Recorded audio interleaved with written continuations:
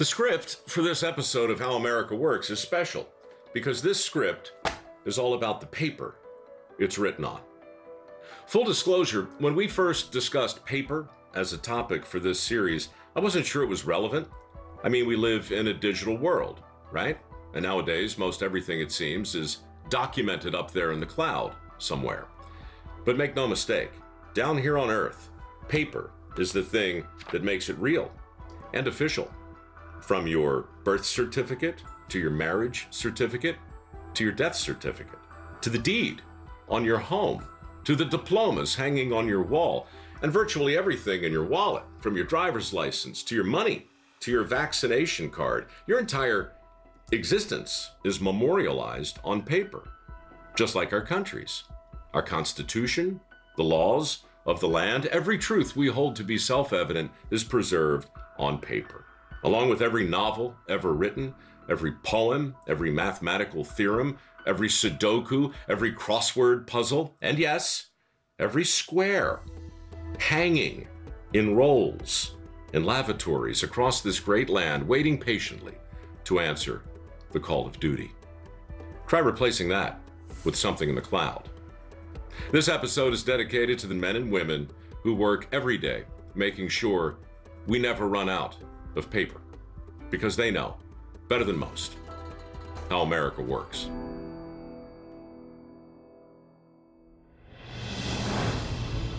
Of all the products that surround our everyday existence, few are quite so ubiquitous or important as paper.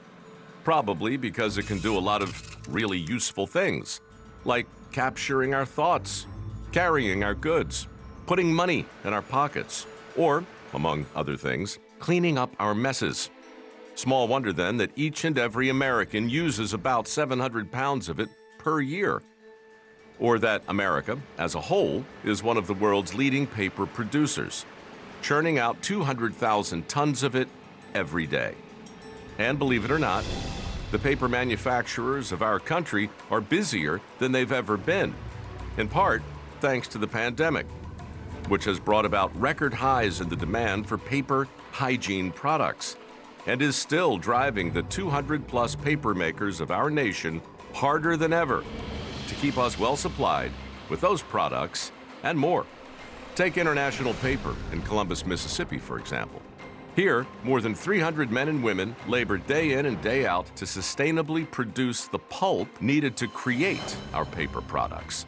And keeping an eye on all of that is mill manager David Phillips.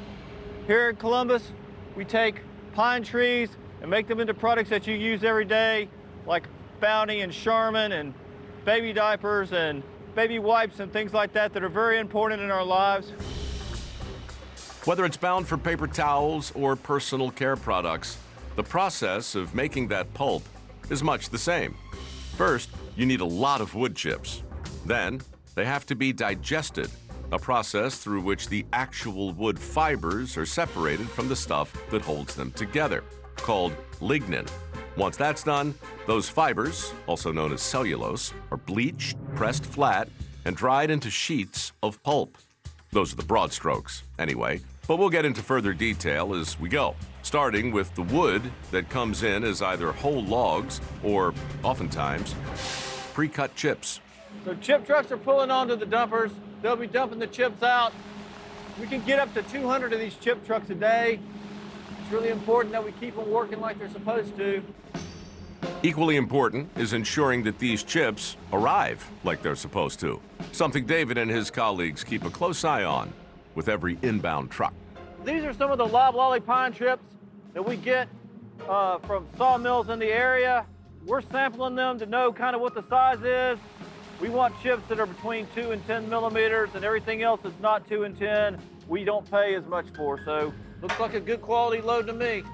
We're gonna take the chips and cook those and make that into the pulp that we make.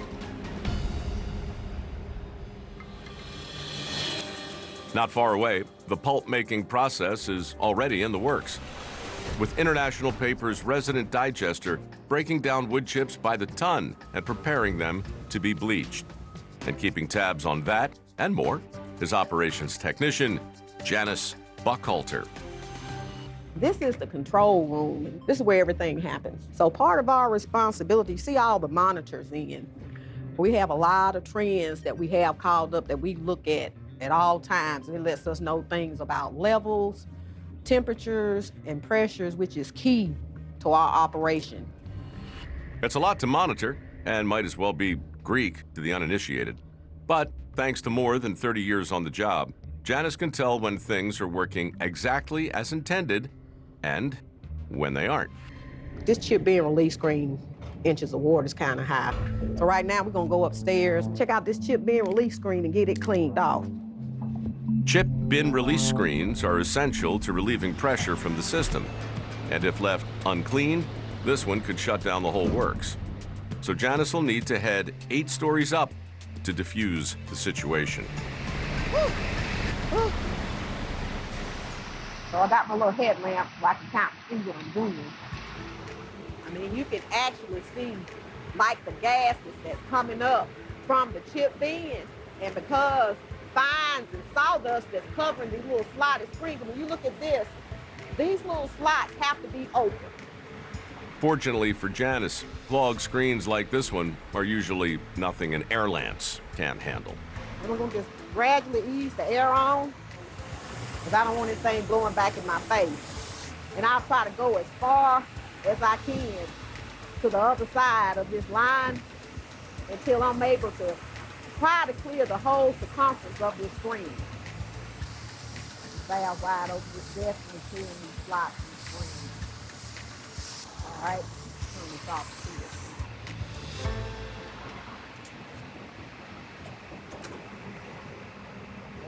I can definitely see the improvement in the gas stream.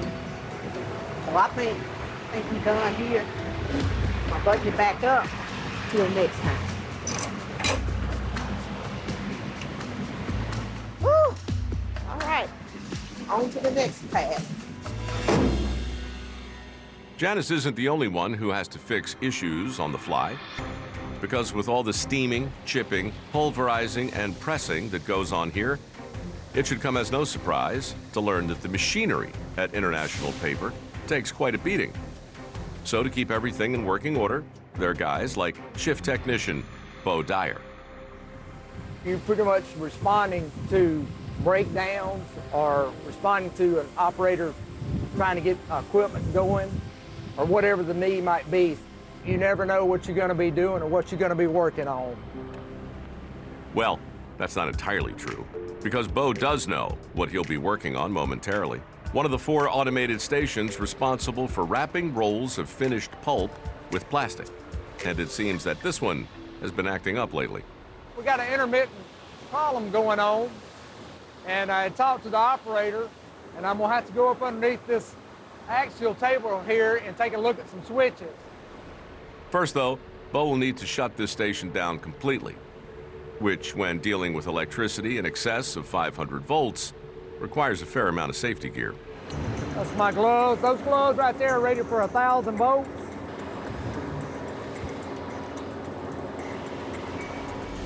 Your hard hat, your shield. And once I get the cabinet open,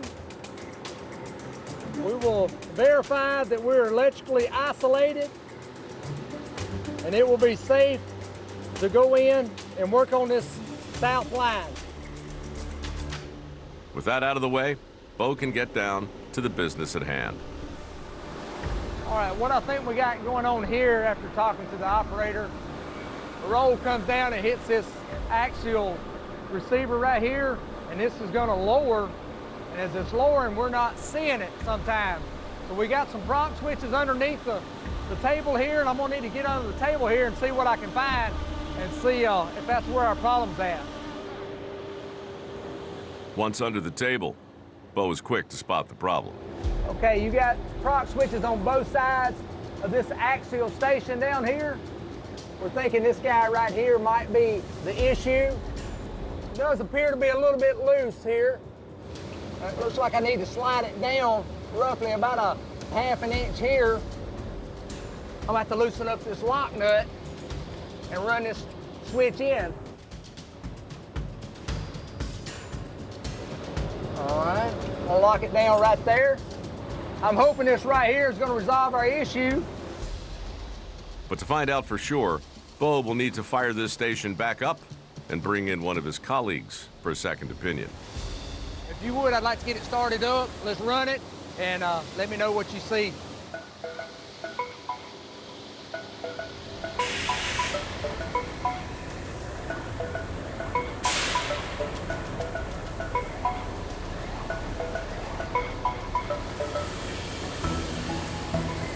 Oh yeah, this right here is a success. If it messes up, you just call me, but I believe I got it. Yep.